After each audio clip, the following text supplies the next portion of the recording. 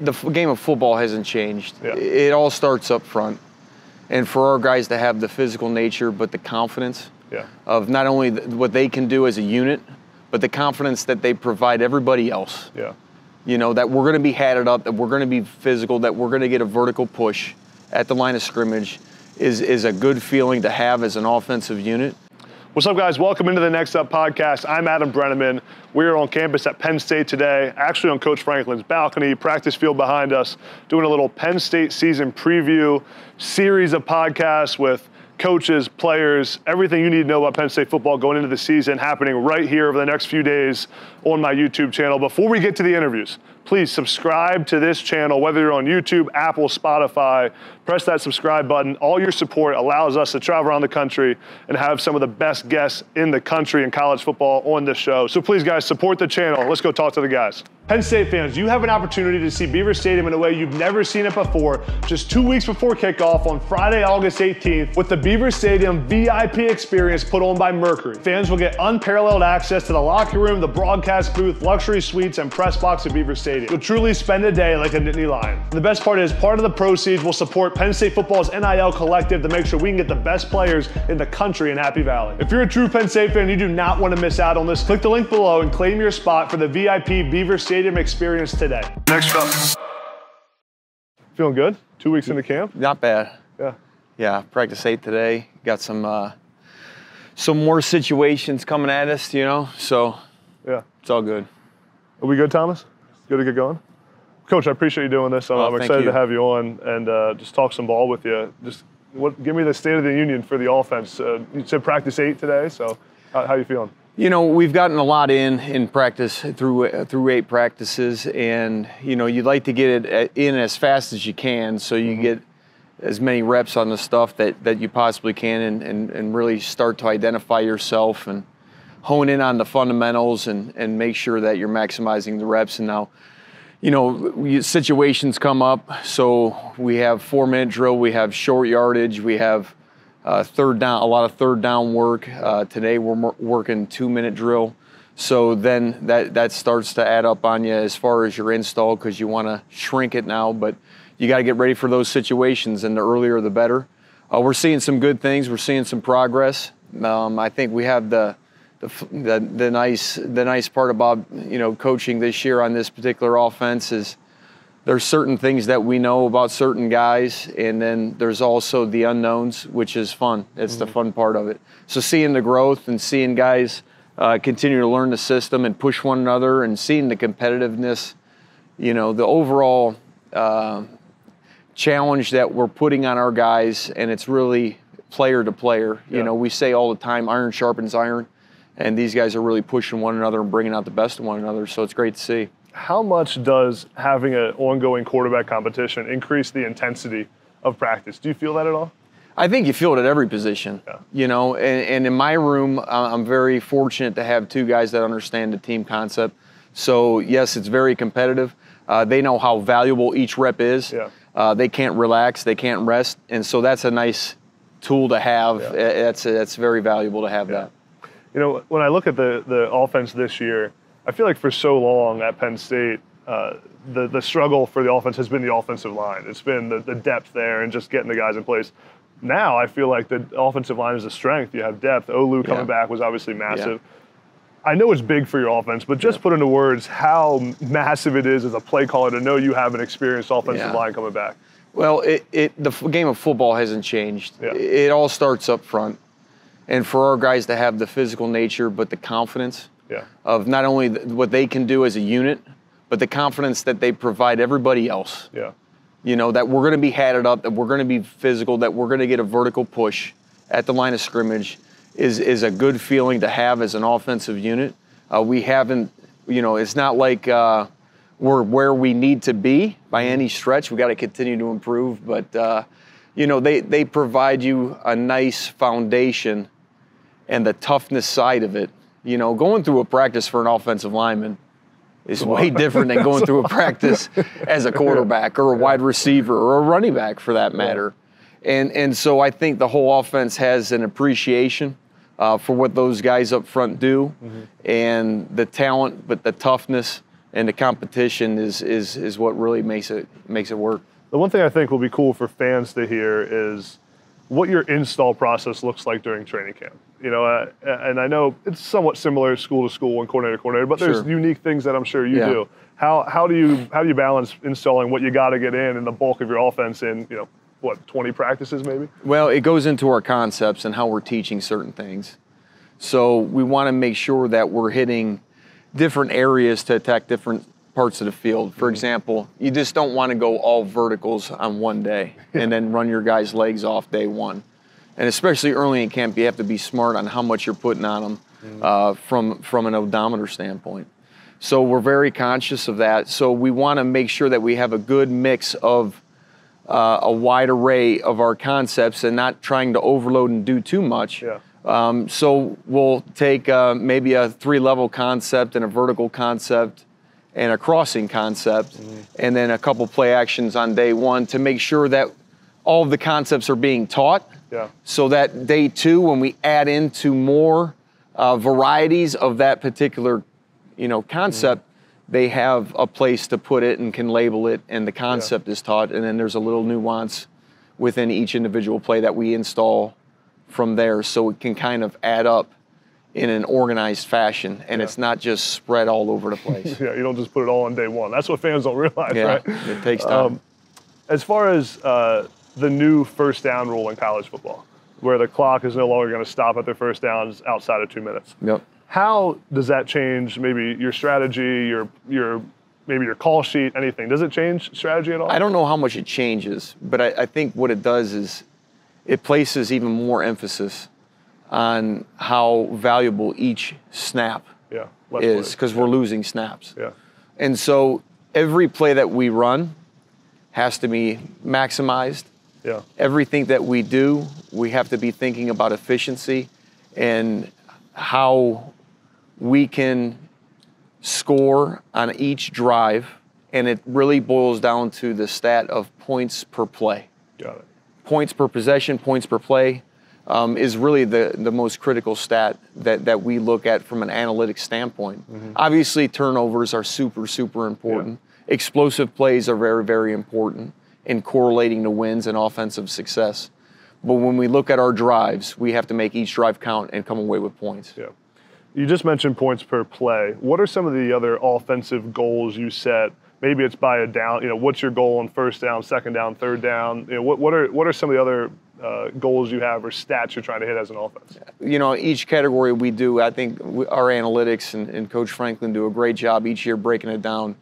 So we look at, what's the top 10 and then what's the top 5 of the country averaging, and then we set our goals based on that, and we want to be in that category. So we want to be over 15% explosive on our plays. On first down, it's always been, 4 yards or more is efficient. And obviously with that becomes, the balance of being explosive. So half the distance on second down, right? So that's efficient. And you want to be efficient more than 50% of the time, obviously. And convert. Third down, you got to convert, exactly. So whether it's 3rd and 1 or 3rd and 10, you want to convert there. So that's the goal. But it boils down to turnovers, minimizing MAs. And now in camp, when we're installing, that's what we really want to stamp out. And then we want to be explosive. And then explosions are going to lead to scoring points. Guys, we have a new sponsor for the Next Up podcast, Caldera Lab, and I am fired up. Because of Caldera Lab, I'm able to put my best face forward. How do I do that? By adding a skincare routine from Caldera Lab into my day every single day. Now, I know what you're saying. There's no way this guy sticks to a skincare routine, but joke's on you, because there's no way this face stays this clean and looks this good without it. And honestly, it's not that hard. I just needed the tools, and now I have them from Caldera Lab. Here's some insight on my personal routine. Number 1, the Clean Slate. It's a face wash that starts and ends every single day for me. Number 2, the base layer, a moisturizer that hydrates my skin. And number 3, the Good, a bedtime night serum that has my skin feeling tighter and smoother than ever before. The skincare world is not just for females anymore, it's for men too, and it's doing wonders for me. So what are y'all waiting for? Go to calderalab.com/AdamB for 20% off their best products. That's a huge discount at calderalab.com/AdamB. And guys, supporting our sponsors like Caldera Lab supports me and allows me to do this podcast every single week week for all of you. So please support Caldera Lab at calderalab.com/AdamB for 20% off. I want to go back to, take you back to 2012, I think it was. You were the OC at Shippensburg in Division II school in Pennsylvania. How have you changed the most since you were the OC at Shippensburg to now 2023 at Penn State? Well, back then it was myself, Pete Lee as offensive line coach, and J.C. Morgan as running backs coach. And it was us three, and so there wasn't a lot of, the communication that is involved at this level. That's probably the biggest difference. Not only that, but on, the football aspect of it, recruiting is a whole different animal. Yeah. But just being able to not only delegate, but you're listening more, you're asking more questions, you're relying on these guys that are experts in their field to give you the information to make the best decision possible for your team. Yeah. And so we've got a tremendous staff here. The full-time coaches, the analysts, the GAs, they're all very well informed, and they're a great resource. Mm-hmm. And as a coordinator, if you don't use that, then I don't think that's very intelligent. It's in our best interest to get, everybody's thoughts on everything that we're doing to make the best decisions of what's best for this team. It may have been good in 2015 or even 2021. That doesn't mean it's the best thing for us to do right now. So getting everybody's opinion and being able to listen as a coordinator is probably the biggest growth that I've made since that time. I wanted to ask you about Drew Allar's recruitment, because that's such a big thing. Obviously has a big impact on this program, but you were on him when no one else was. I remember when you first offered him, and he had no other offers. He was a 3-star and then became the number 1 quarterback in the country. What was it in the evaluation process that made you see him on film and said, he's going to be a dude, no one else knows it yet? The things you look for on tape are the ability to see downfield and make tough throws in tight spaces, and then to make championship elite level throws. Not every throw has the same weight. So when you see certain plays, it's like, okay, well, let's peel it back a little bit more and watch game tape. And then when you watch the game tape, it just confirmed what you saw on the highlight tape. And then everything in recruiting, especially with the quarterback position, it's all a piece of it. Yeah. There's never just one thing that, carries a lot more weight than others. There's some things that are, but everything is just a piece, from the highlight to the game tape, and then, the live eval, what is high school coaches saying about them. I think one of the most important things that you can ask yourself when recruiting is, what do opposing coaches think of them? Yeah. They see them. And watching them and being able to eval when they're going against a better opponent, when times are tough, when it's down by 14 or down by 7, how are they leading their team? Yeah. Do they have a likability factor to them? And so all those things add up. Drew had all of those traits and felt really good about where he was mentally, and the desire part is huge. Yeah. How much they love the game of football. Yeah. And I'm in an awesome room right now with all of our quarterbacks. It's just incredible. Yeah. But that's a huge part of it, is evaluating the drive and the want to and the heart and how important it is to them to become great, because you could be as good as you want, as good as you can be, possibly from God-given ability. Yeah. It's still not enough at that position. Yeah. It's a daily grind. And you look at all the best in the NFL, they're constantly trying to find ways to get better. I mean, how many Super Bowls did Tom Brady win, and there's still something left to prove because he was a 6th-round pick or whatever it was. Yeah. And that motivation, that drive, you got to have that at that position. Yeah. Last couple of things, Coach. If you could make one rule change as far as the playing rules of college football, what would it be? Do you have anything come to mind? It's a great question. I'd have to take more time on that. I gotta let you prep on that. I would say this. I would say this one. When you're going fast and you're playing with tempo and somebody fakes an injury, they shouldn't be able to come in for the rest of the series for player safety. If they're truly hurt, then they should have a rule looking out for player injuries, that individual, not just one play, they have to sit out. Yeah. But they should have to sit out the entire series to get a full medical evaluation for their safety. Yeah. And that would also limit the amount of people that are flopping on the ground when they're exhausted just to get a free timeout. You ever think about the hash marks in college football? Oh, all the time. To me, they don't make a whole lot of sense. That would be great. If we could squeeze those suckers in, that would be awesome. I mean, you got to flip the whole offense. There's no doubt. It brings 4x1 into the boundary a little sexier. No doubt. No doubt. As far as this season offensively, I know the easy answer for how you measure success is wins, but as far as statistically of what you're looking at, how do you measure success this season at the end of the year? Again, we'll go back to the points per possession. Yeah. I think that's a really good gauge. But you know, our mentality around here is 1-0 mentality. Yeah. And so if we continue to focus on the improvement and how we can get better, and not just from a player standpoint, but how can we teach better? Yeah. I think that's how we will ultimately get our goals accomplished, is by just daily going about how we can maximize the day, how we can be better organized, how I as an offensive coordinator can communicate better, to teach it better, to make sure our guys understand it thoroughly, to build the depth and the versatility so, you know, injuries are part of the game. Yeah. And then that's one of the qualities that great teams have, is the ability to move different pieces around and still function at a very high level. Yeah. So teaching concepts and understanding each position, what the guy next to you is doing, is a huge factor into that. So it goes back to how we're teaching, our meetings, our organization, and then the effort.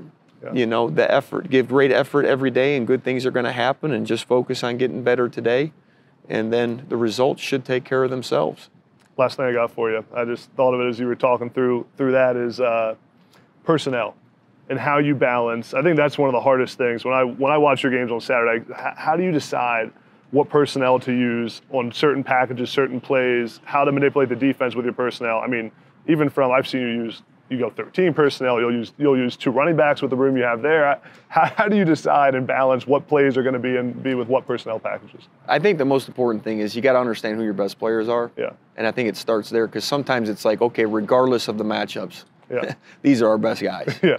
Right? We got some dudes. So keep that in mind and don't try to get too cute. But there are matchup problems that you can get, say, 11 personnel. If they're weak at nickel, you may want to be more 11. Yeah. If they have to play with a true Sam, you know, and maybe you want to be more 11. Conversely, if you go to 12 personnel, well, they want to play with nickel. Well, that gives us an advantage in the run game, right? Yeah. And so if they want to play a true base defense with 3 backers and 12 personnel, now you've got some options if they want to play man and who you're matching up with, and those sorts of things. So for us, it's usually the 11-12 game and how we're looking at the nickel sub position, how they're bringing the extra DB in or not. Yeah, perfect. Well, Coach, I appreciate your time. Thank you so much. Great to see you. Yeah, thank you. Appreciate it. Yeah, it was good. Yeah, thank you.